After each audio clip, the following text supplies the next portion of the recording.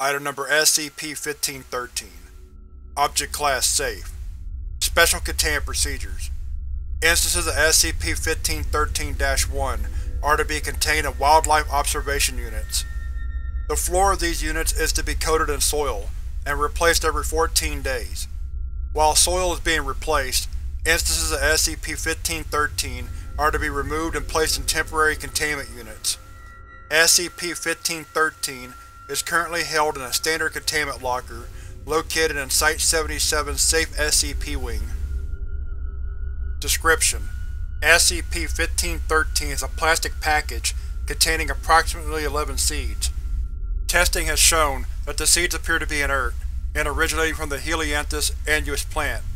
The words "Grow a Pet" have been written on the front of SCP-1513.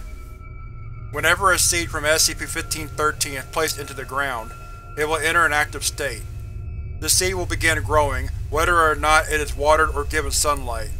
However, these factors will affect how it develops. If the seed is cared for properly, the instance will begin growing into the shape of a domestic house pet, such as a cat or dog. This will continue for a period of time between 1 to 4 weeks, after which it will become animate. Hereafter, it will be known as the instance of SCP-1513-1. Instances of SCP-1513-1 display behaviors consistent with the animal they resemble, and will act with an extremely friendly disposition.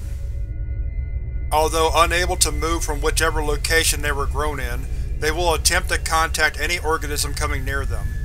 SCP-1513-1 do not react to portions of their mass being removed and take several weeks to heal damaged portions. If the mass of the SCP-1513-1 instance is removed completely, it will grow into a different shape.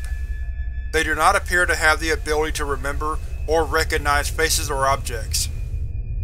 If sunlight and water were denied during the growth stage, instances of SCP-1513-1 will become radically different. A hard inner structure of plant stem and dried leaves will grow, allowing them to become mobile.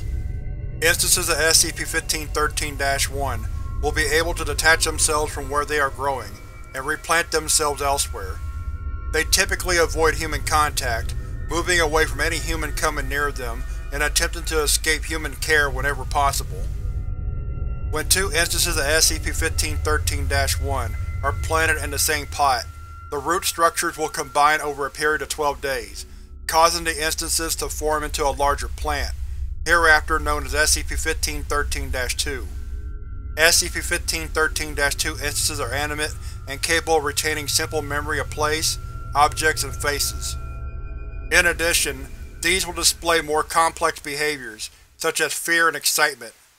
Instances of SCP-1513-2 typically survive for 1 to 2 weeks, before separating into two SCP-1513-1 instances again.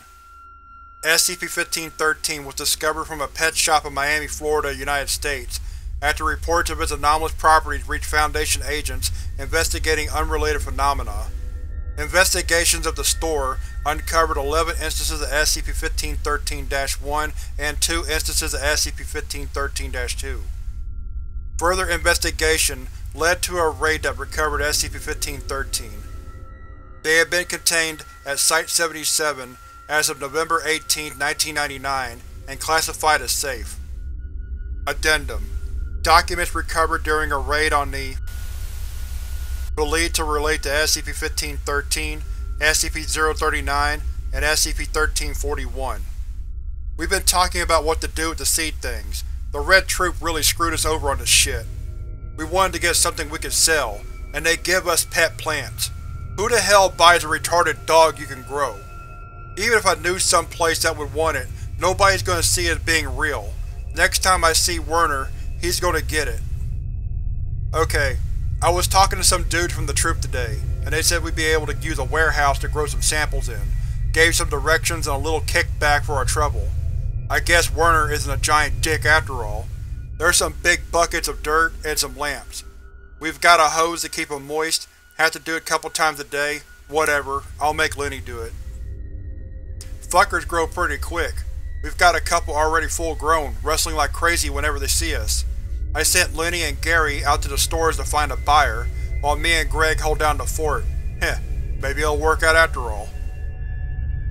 Greg put 2 seeds in one bucket today, the one we sold to the store downtown. If we can get 2 growing in one pot, we can make a shitload more money. As long as the seeds and commissions keep coming in from the actors, we'll be golden. When I get my cut of the next commission, I'm gonna go get a TV for this place and some air conditioning. Well then, we didn't get 2 plants. There was a big green Labrador locked in a closet upstairs, out of the soil. Shit. Gary sold the big one to the store today. Got a ton of cash for it. Can't say I expected it, but I'll be damned if we don't use it.